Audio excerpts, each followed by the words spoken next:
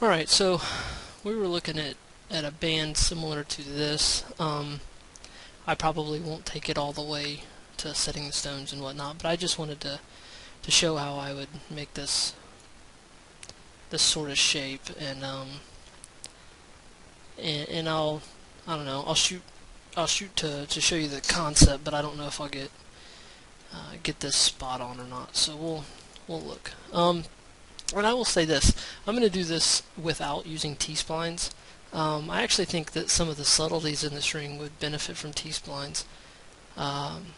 Just, this has a very, I guess, almost like a hand-formed look. There's I don't know, there's just some subtleties about it that I think T-splines would help with. However, I'm going to do this just with regular surfacing tools and see what we come up with. So, here we go. Alright, so I started out with a finger rail here, and what I did was I just offset that finger rail by, I think this one's offset by about 1.2 millimeters. And that's just somewhere around the half distance of what I thought the total thickness of the ring would be. It might be a little thinner than that, but we'll go with that. So I'm assuming this is a little over 2 millimeters thick. So there that is. Okay, so in my curves menu, I can grab the helix tool, and if I right click, you can see my right click option is helix around curve, and I'll select my offset curve here, and I get this craziness.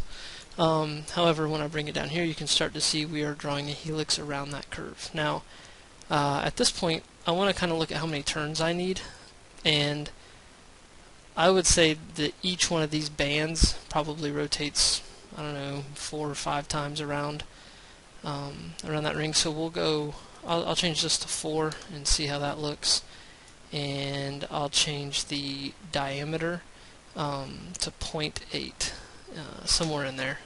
That may or may not be what we want, but there that is. Okay, so now I can select this curve, and obviously we have 2 bands that we need to kind of intertwine here. So we did one band, and I'll try to get the other band here. And after I do this, we may increase the number of turns, but I want to see kind of how this looks.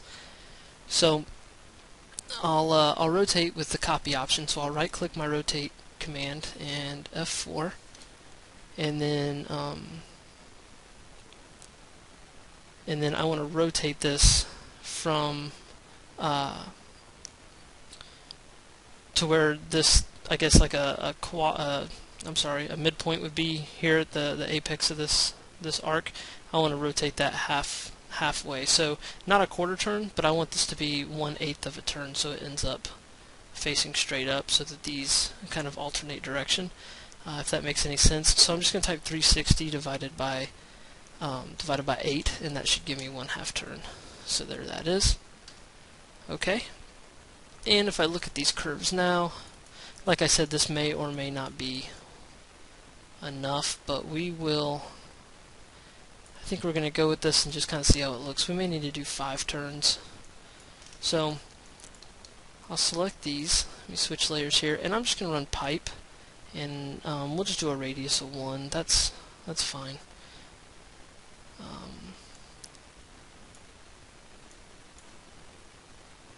Actually, we'll do we'll do a radius of 1. That's fine. And then I'll do the same thing to this ring here. So there that is. So I don't know, that might be kind of close to what we need. And then we'll see if our offset is correct. I'll just do cut to rail, these 2 objects. And there that is. So you can see our offset could have been maybe a little more there, but we could probably scale this whole ring in and then chop it again to get more of the look of the original band. I'm not sure how it looked from the side, but let's see here. Let's just see how that looks. We'll do cut to rail. I know this is a little bit of cheating, but it might get us there. So there that is. So that's a little more probably what we want. And then you would just go extract some isocurves and lay out your stones, and really once you get 1-2 sections done, you could probably array that and take it from there. So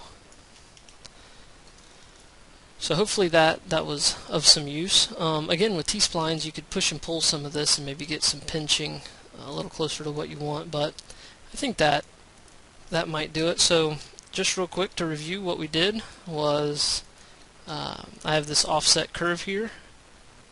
I do helix around curve, and I can just select my number of turns. In this case we went with 4, and my radius is 0.8.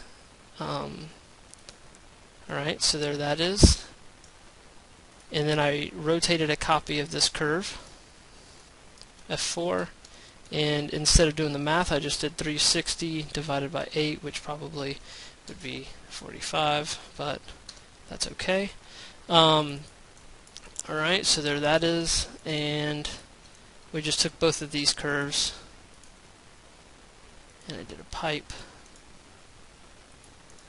and a pipe, and then I ended up scaling this in and cutting it to the finger rail. So hopefully that was of some use.